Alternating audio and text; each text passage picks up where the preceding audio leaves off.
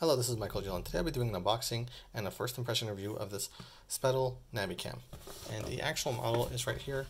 It is a smart car stereo CL787. The display is 7 inches LCD, and the input is 5 volts at 3 amps direct current. This is the operating temperature right here, and it has a little QR code if you would want to check out what else they offer, I guess. Spedal always has their stuff wrapped in bubble wrap like this. They usually do a pretty good job on the presentation of their devices. I have a bunch of Spedal devices. I have a radar detector, I have a bunch of webcams, and I have a dash cam. And I gotta say, every single one is packaged really nicely. And the devices also work pretty well, so I have high hopes for this. The price is pretty good. I actually paid, you can get it on Amazon for $100. Right here, as you can see, $99, it's on sale. But on eBay, I was able to get it for $70. I was able to see it for $70. I was able to get it for about $30, which is crazy. So that's a really good price. I don't know if everyone will be able to get that price, but that's how much I got it for. So here's the actual Navicam. If we take this out, we'll see it comes in a nice foam shipping, I guess, container. Over here is a quick start guide. We'll take a look at that also. And over here are all the accessories. So let's take a look at the accessories, and it does come with a nice amount of stuff. So let's take a look at it. Over here is the power adapter, power cable. Here we have our 2 connector cables. Over here is part of the mount. Over here is another part of the mount. And over here is the suction bracket. Okay, so here are the dashboard mounting pads, mounting discs, I guess you could call them. Let me get everything unwrapped over here. Let's first talk about the power. So the power right here, it says right here, it is a DC adapter. The input is 12 to 24 volts, which is basically your car power right here, and the output is 5 volts at 3000 milliamp hours. Milliamps, sorry. So basically 3 amps. So that's a nice amount of power, and it also outputs at USB A at 1 amp. So that's nice to know. I'm guessing that runs at like 2 point something amps because it's outputting that. It's outputting also 1 amp, so it should be able to run at 2.4 amps, which is your standard power. Here is an aux cable. Oh, and the cable is very long, which is nice. So if you want to run it from somewhere that's farther away, you can do that too. Over here is an aux cable if you decide to connect the audio to your car via aux. Over here is a USB cable. I'm guessing if you want to connect to your car via power, maybe. But it comes with that cable. Over here is the mount. Now, I had trouble putting this mount, so I'm going to show you how I did it in the end. Basically, when you want to put it in, you got to push it to the side and just push down really hard. Or the other side. There we go. Got it in. So that was a nice amount of work for me to do.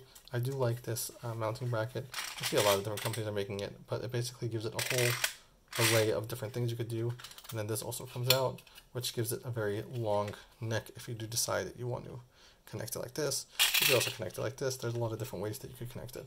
Also, this, if you loosen it, it can swivel around and ultimately come off completely. So if you just want to tighten that up again, probably a good idea. These are discs in order to put it into your car so that the suction can go on. Now it comes with 2. I'm not sure exactly what this one I understand. This one you take it off. This is sticky. You put it on your car and then you mount this to it. I'm not sure what this one is. If it's a magnet, maybe it's a magnet. I'm going to check right now. Maybe it's a mounting pad that's more flexible in case you need more flexibility. I don't understand really.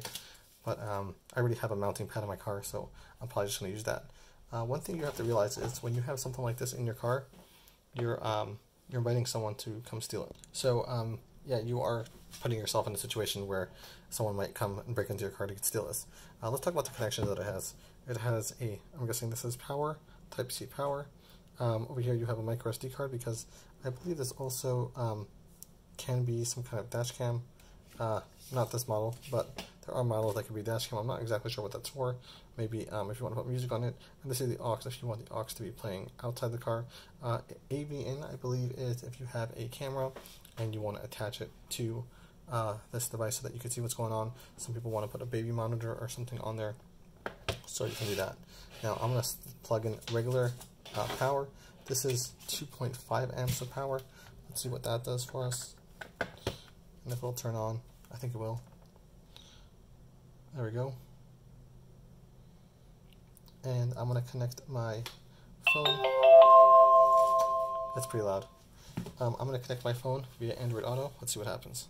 But first, let's just check out the UI. You have settings here. You have wallpaper, auto dimming, voice control, screensaver. There's a lot of stuff in here actually. Okay, I don't know how to go back. Oh, I forgot to peel off the peel. This is nice. There we go. And now we're back. And it has an option for Bluetooth. Over here you have brightness, how bright you want it to be. Over here you have how to set up and stuff like that. Over here you have audio, and I'm going to a media player. Oh, maybe the SD card can be filled up with music. So we're going to try to test that out to see if the SD card can be filled up with music. Hey guys, so I put a video file on here, so let's see if it works. Let's go to media player, and it does work. Okay, cool. And even a pause button, and shuffle, single, and audio. I guess it's the volume, however much you want the volume. Now let's get to the main production and connect my phone. So I have a Pixel 6a, and this is how you connect to it. So I'm going to go to my my phone's Bluetooth settings, and we're going to try to add a new device. And let's see, we have my Bose, and then here it is. Pairing. And as you can see, we paired successfully. And we are now logged into my phone, which is cool. Wireless, see? Wireless. Not even connected. So there are different options over here. Right now we're in the maps, and I wanted to move it away from where I was, so I'm in a random other part of the city. On the left side you see there is YouTube music, there is phone, where you call people, and there is maps, which we are in right now. Also you have notifications. And as you can see here, my WhatsApp notifications are actually showing up. And as you can see over here, we can actually reply or play the voice note out loud, which is pretty cool. Just trying to keep it private. You can also dismiss the notifications, which is nice. If you press this button, you can get some options over here. This is the brightness settings, audio settings. Also, if you click right here, you could also get audio settings through Google Maps. And then you could also zoom in or zoom out. If you press this button, you can get settings, which is nice for different routes, I guess. So now we're in full screen, and we could actually search over there, but if you press this button, you can actually see your music playing, and you can see some notifications. It usually splits into 3 screens, so that's nice. And if I swipe one more, you can actually see the songs available. Okay, and if we press this button one more time, we'll actually go to all of our apps, which is nice. For example, you go into the Messages app, and you can see some messages, and then I don't know how to get out of here. You could actually send the message through here through voice command. So you press this button and voice command pops up. But as you can see, not all apps are available on Android Auto, just some. So, and you could customize them, I guess, over here. Okay, let's get to the next thing. If you press the call button, you can actually see all of your favorites, which is really cool. That makes it really easy to call people. Obviously, I'm not going to show that on the YouTube channel, but I am in the dialer, so that's really cool. You could also always press this and tell Google what you want it to do. Just turn it off. And Google Music or YouTube Music is actually pretty good with what you could do. So you got your library music right here.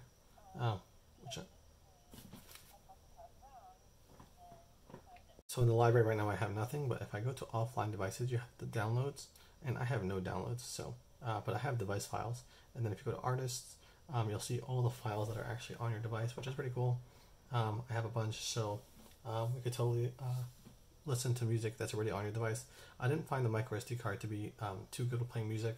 It didn't really pick up all the audio that I had on there. And here we are in settings. Obviously you could see over here a bunch more settings. I didn't know. Show the first line of conversations, play conversation, chime, start Android Auto automatically, day night for maps, and a lot of different cool settings. Okay, So yeah, I don't think this has any built-in storage, but the speakers are pretty bad quality. But all in all, I would definitely say this is a decent quality device. I think they made newer versions that are better, and I'm just using an older version that they haven't exactly, like as you can see right here, there's like a bunch of different versions. But the version that I have, I would say it's from the lower end, but for under $30, definitely worth the money. But keep in mind that you are putting yourself in a situation where you are having something expensive in your car, and people might think it's expensive and steal it. So definitely after hearing that, up to you if you decide to keep it there all the time. Obviously, you could always take it off, but that would be very annoying. Anyway, thanks for watching. I hope this helped you. I'm going to go install it in my car, and I hope I'll enjoy it. Maybe I'll make another review if people are interested later on, like using it after a month. But this is my first impression review, and have a great day.